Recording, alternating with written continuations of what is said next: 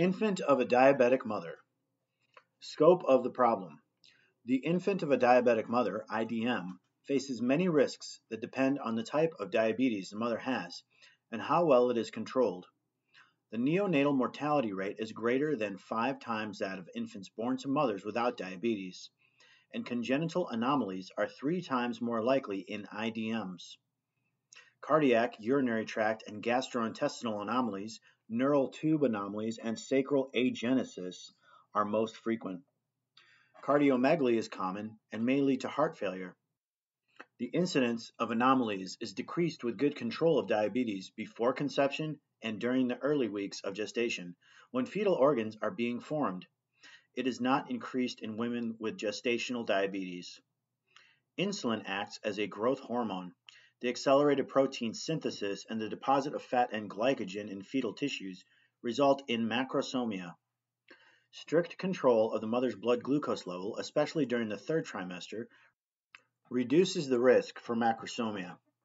Infants with macrosomia are at risk for trauma during birth, including fracture of the clavicles from shoulder dystocia, cephalohematoma, and facial nerve and brachial plexus injury. When the mother is hyperglycemic, large amounts of amino acids, free fatty acids, and glucose are transferred to the fetus. Insulin does not cross the placenta because the molecules are too large. The excessive glucose received by the fetus causes the fetal pancreas to secrete large amounts of insulin and leads to hypertrophy of the islet cells. Hypoglycemia may occur after birth when the supply of glucose from the mother is no longer available, but the infant's high insulin production continues. Infants of mothers with long-term diabetes and vascular changes may have fetal growth restriction, which is also known as intrauterine growth restriction, instead of macrosomia because of decreased placental blood flow. Hypertension occurs more often in women with diabetes and further compromises uteroplacental blood flow. The IDM has a higher risk for asphyxia and RDS. RDS occurs because increased levels of insulin block the effect of cortisol on stimulation of lung maturation. Other complications for which the IDM is at risk include hypocalcemia as a result of decreased parathyroid hormone production.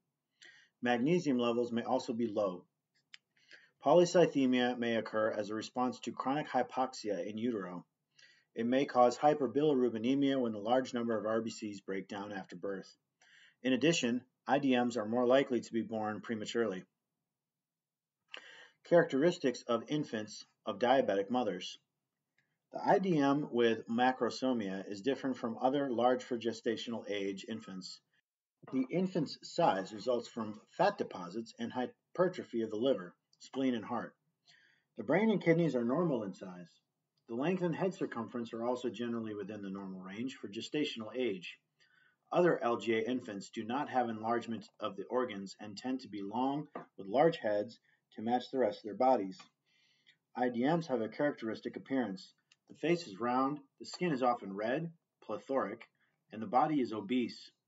The infant has poor muscle tone at rest, but becomes irritable and may have tremors when disturbed. The SGA IDM is similar to infants who are SGA from other causes, but is more likely to have congenital anomalies. Therapeutic management. Therapeutic management includes controlling the mother's diabetes throughout pregnancy to decrease complications in the fetus and newborn.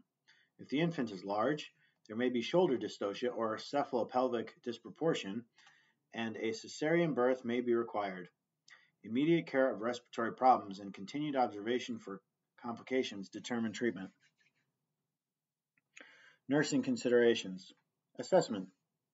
The IDM is assessed for signs of complications, trauma, and congenital anomalies at delivery and during the early hours after birth. Respiratory problems may be apparent at birth or may develop later. The initial assessment may reveal injuries.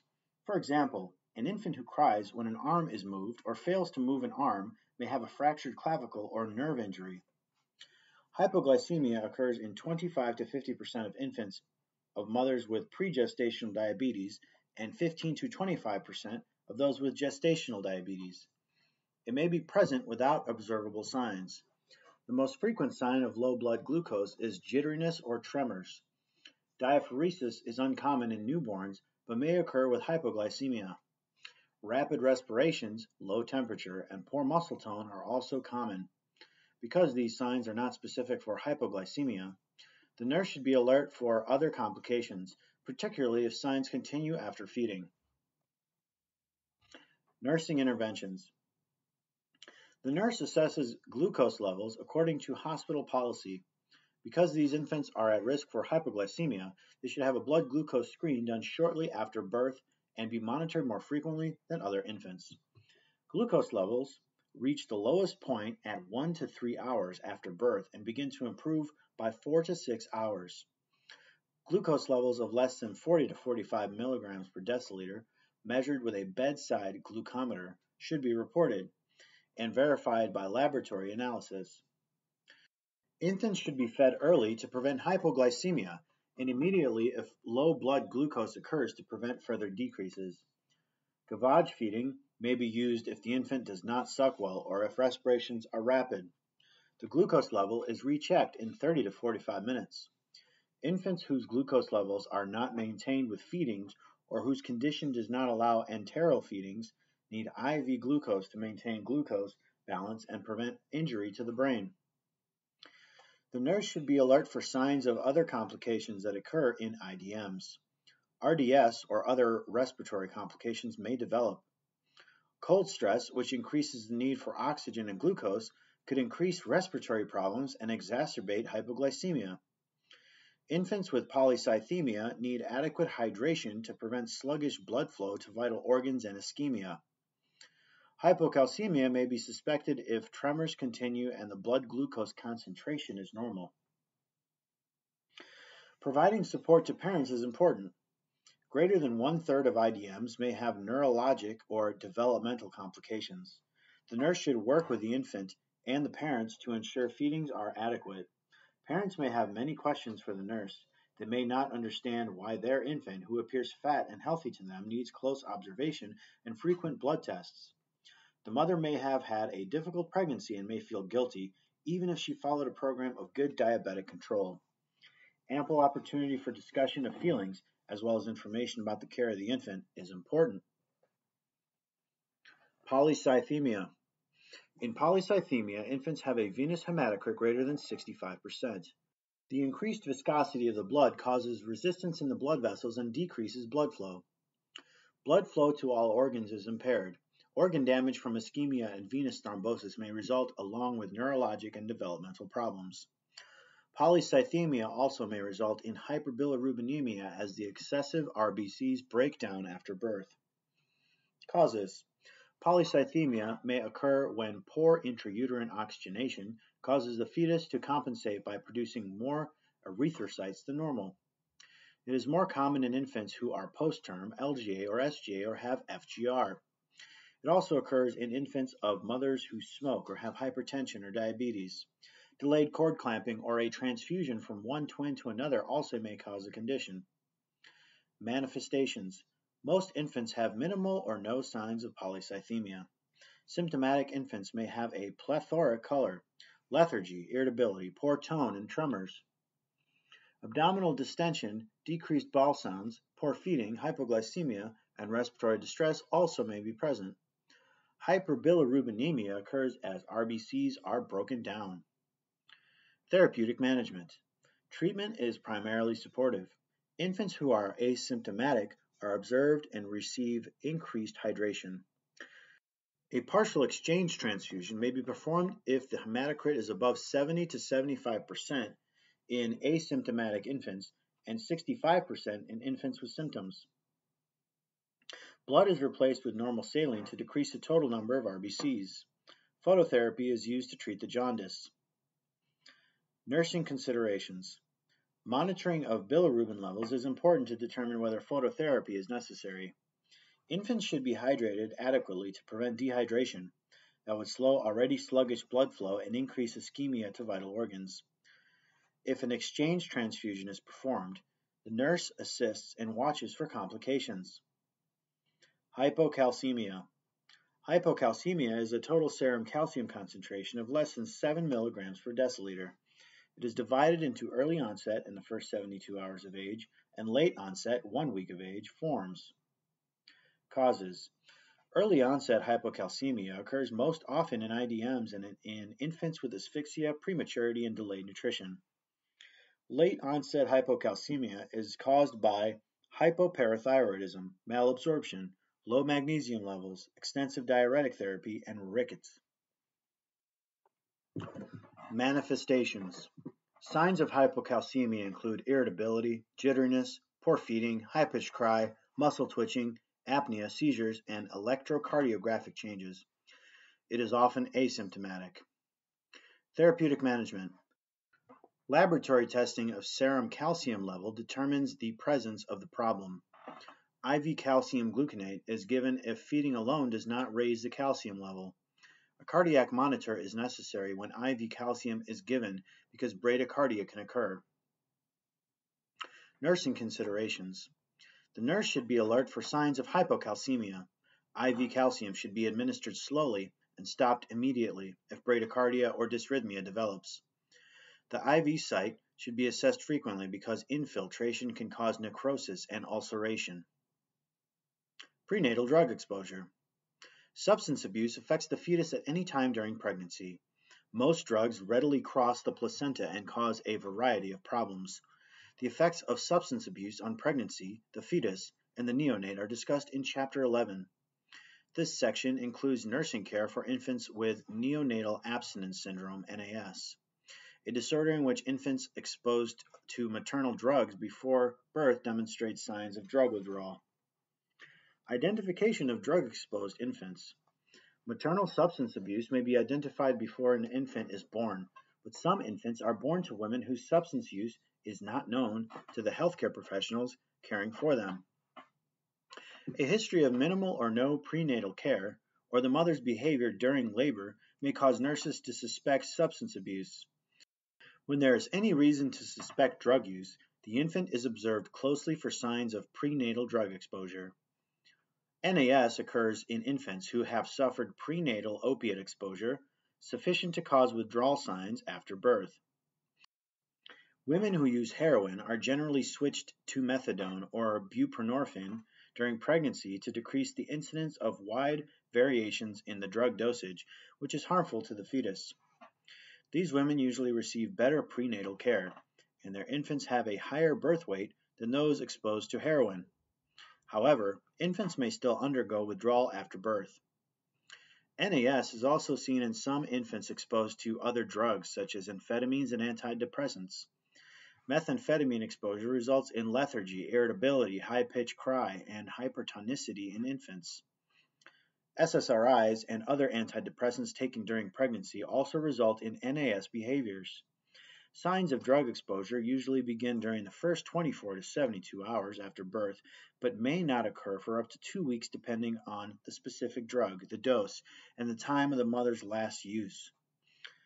Use near the time of delivery causes a later onset but more severe signs of withdrawal. Polydrug use, along with use of alcohol and cigarettes, is common. This makes it difficult to determine which substance led to individual effects. Signs differ according to the drug or combination of drugs used, but often include neurologic and GI abnormalities. Some infants with prenatal drug exposure show no abnormal signs at all. Infants with NAS may be irritable and have hyperactive muscle tone and a high-pitched cry. Although they have tremors, the blood glucose level is normal. Infants appear hungry and suck vigorously on their fists, but have poor coordination of suck and swallow. Frequent regurgitation, vomiting, and diarrhea are common. Infants are restless, and their excessive activity coupled with poor feeding ability results in failure to gain weight. Seizures may occur. Various scoring systems are available to determine the number, frequency, and severity of behaviors that indicate NAS. The score is used when considering whether drug therapy to alleviate withdrawal signs is needed and to determine dosage. Behaviors are generally scored every 2 to 4 hours until low scores are obtained consistently. It is important that all nurses are able to use the scoring tool consistently to provide for optimal treatment of the infant.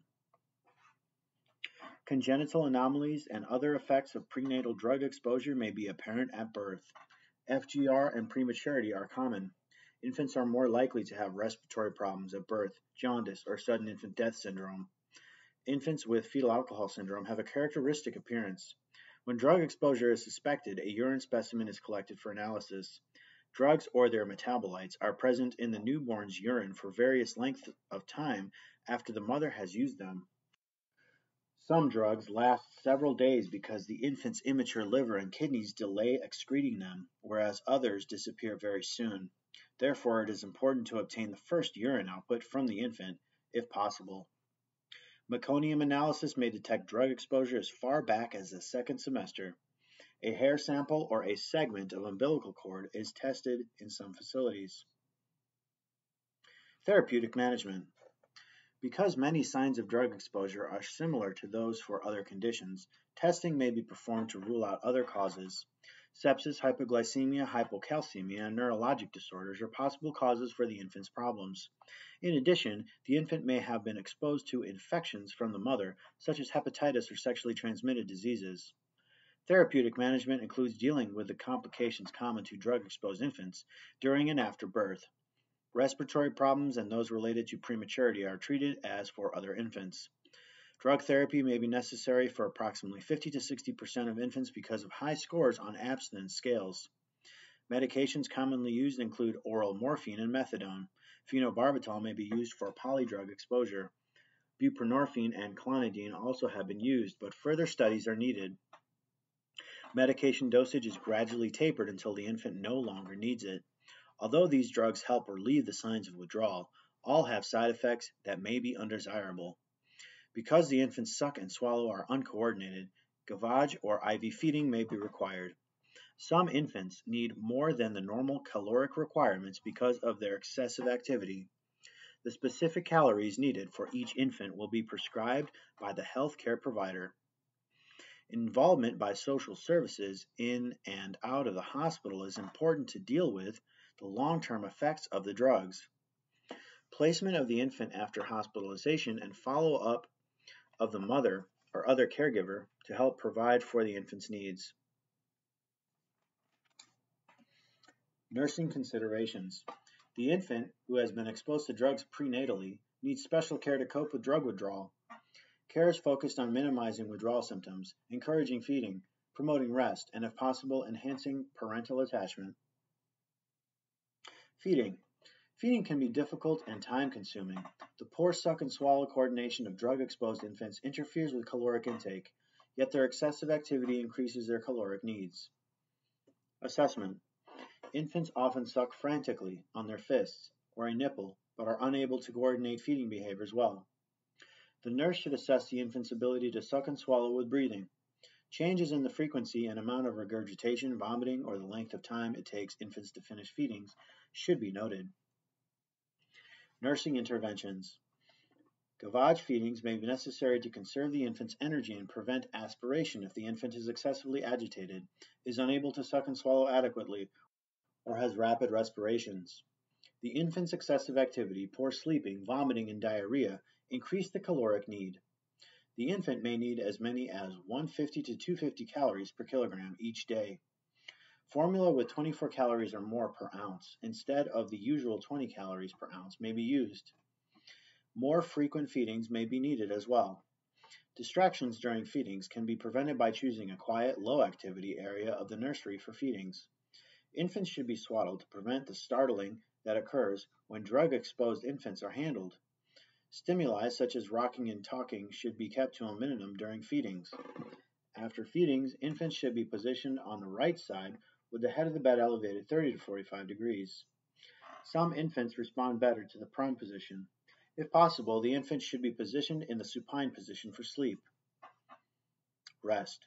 The excessive activity and poor sleep patterns of drug-exposed neonates interfere with the ability to rest. Assessment. The infant's muscle tone, tremors, and tendency for excessive activity with and without being disturbed should be assessed. The degree of tremors and stimuli that increase or decrease irritability are important. The nurse also keeps track of the number of hours the infant sleeps after each feeding. Nursing interventions.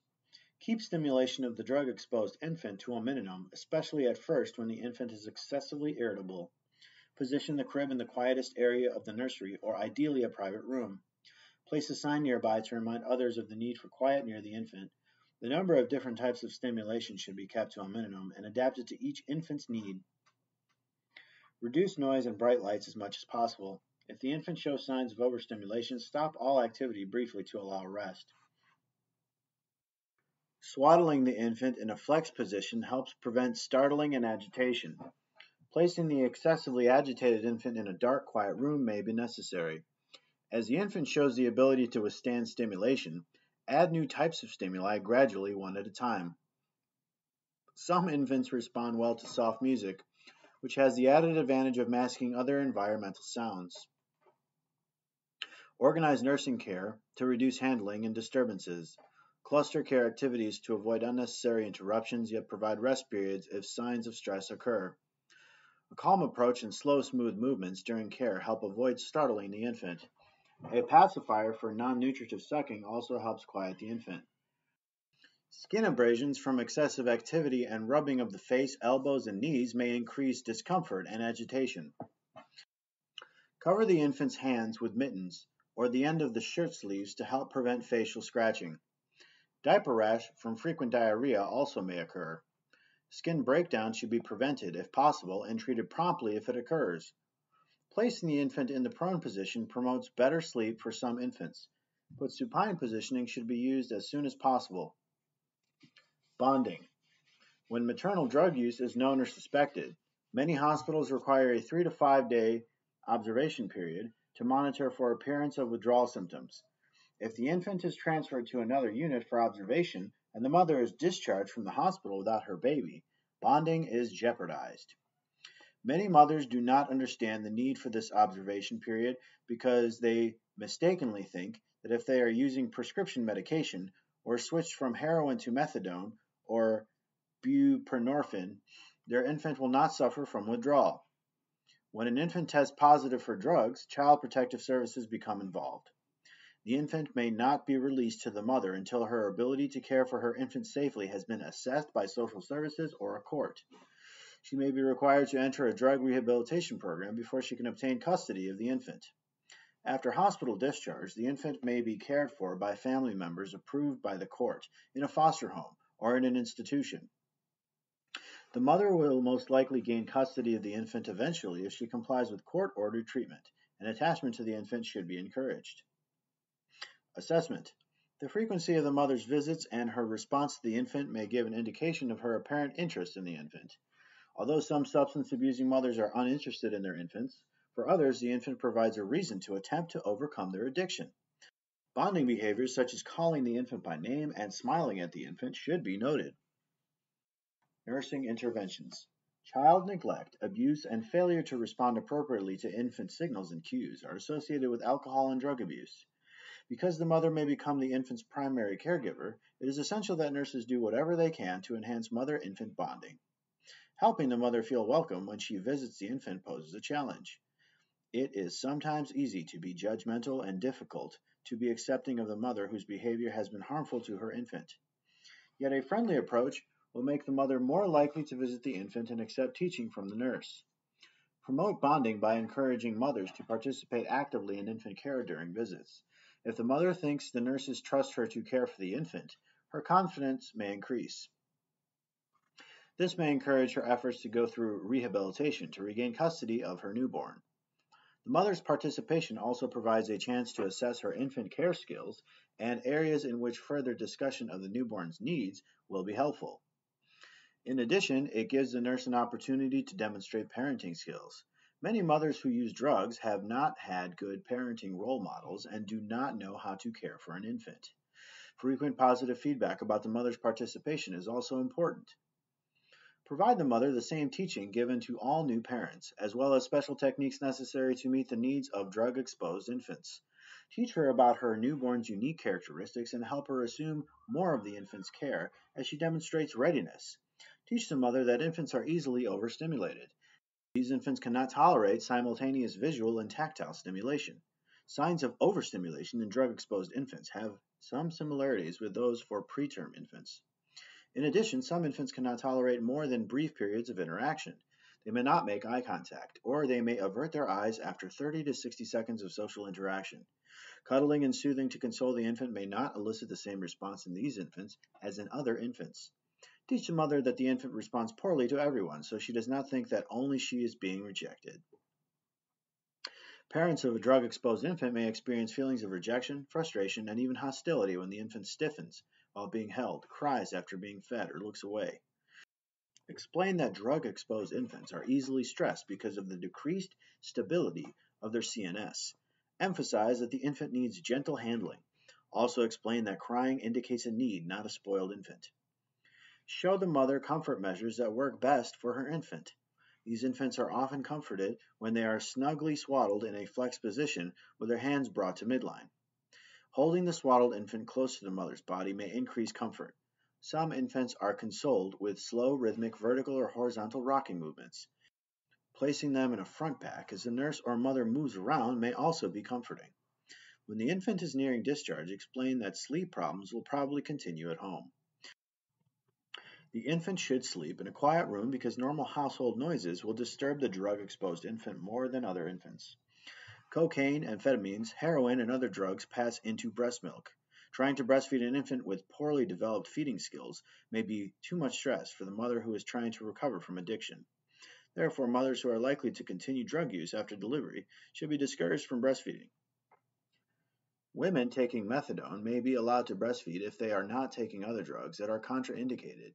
Methadone and buprenorphine have been found to be at very low levels in breast milk and may result in lower pharmacologic treatment doses and duration. Breastfeeding assistance should be given to women who are interested because of the advantages of breast milk over formula and because it may help the mother with bonding. Provide information and referral to any special programs available to help parents learn stimulation techniques appropriate for drug-exposed infants. Some withdrawal signs may continue for 4 to 6 months, and the mother needs to know how to cope with them. If the mother is unable or not allowed to care for the newborn after discharge, the same interventions can be used to help the person who will take over care of the infant. Phenylketonuria. PKU is a genetic disorder that causes CNS injury from toxic levels of the amino acid phenylalanine in blood. The incidence is 1 in 10,000. Severe cognitive impairment occurs in untreated infants and children. In the United States, all newborns are screened for this condition before or shortly after discharge from the birth facility. Positive screening tests are followed by other testing to confirm the diagnosis. Causes. PKU is caused by a deficiency of the liver enzyme phenylalanine hydrolase, which is necessary to convert phenylalanine to tyrosine for use. It is an autosomal recessive disorder. Manifestations. Signs of untreated disease may begin with digestive problems and vomiting and later progress to seizures, musty odor of the urine, and severe cognitive impairment. Older children have eczema, hypertonia, hyperactive behavior, cognitive impairment, and hypopigmentation of the hair, skin, and irises. Therapeutic management. Treatment is a low phenylalanine diet that should start immediately after the diagnosis is made and continue throughout life to avoid irreversible neurologic damage. Women with PKU who are not following the diet closely need to return to it before they conceive and throughout pregnancy to prevent abnormalities in the fetus. Infants with PKU receive a special formula low in phenylalanine, and low-protein foods are introduced when solids are started. Small amounts of phenylalanine are allowed because it is a necessary amino acid. Early and continued treatment is necessary to prevent or minimize cognitive impairment. Nursing considerations. The nurse should be sure that all newborns are screened for PKU at the appropriate time in the birth facility. Screening performed before 24 hours of age should be repeated because the infant may not yet have consumed enough protein for the test to be accurate.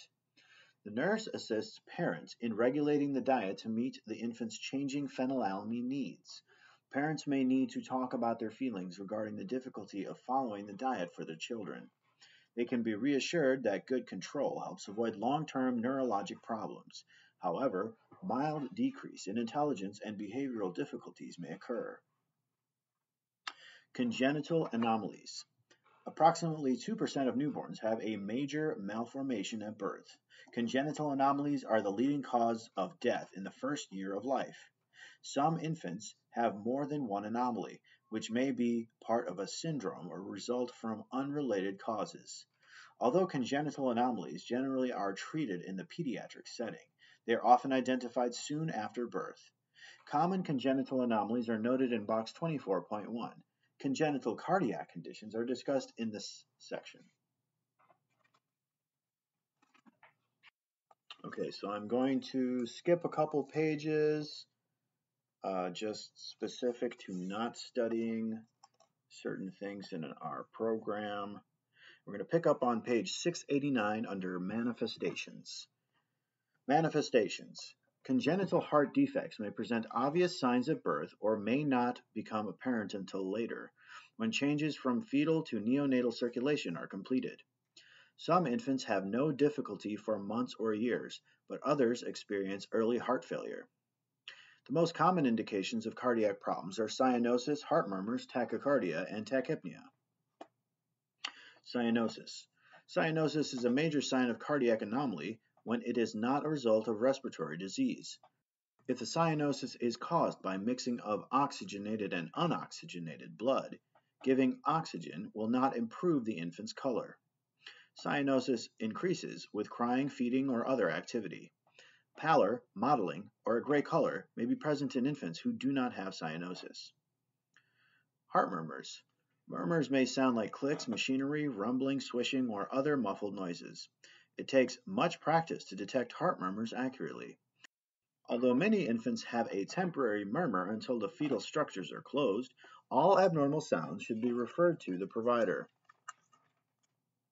Tachycardia and tachypnea. Tachycardia and tachypnea may occur anytime the heart and lungs must work harder to provide sufficient oxygen to the body. Therefore, they are present in both respiratory conditions and cardiac conditions. They increase in congestive heart failure. Other signs. Fatigue and tachypnea may interfere with the infant's ability to eat. Infants may feed slowly and take small amounts. They may fall asleep before the feeding is finished because of the effort required for sucking. As a result, weight gain may be slow. Although diaphoresis is uncommon in the newborn, it may appear during feedings in the infant with a heart defect. Critical to remember. Common signs of cardiac anomalies. Cyanosis increased from crying. Pallor, murmurs, tachycardia, tachypnea, dyspnea, choking spells, poor intake, falling asleep during feedings, diaphoresis. Therapeutic management. Therapeutic management involves diagnosis of the specific defect and supportive and surgical treatment as indicated. Various tests such as echocardiograms and cardiac catheterizations confirm the diagnosis.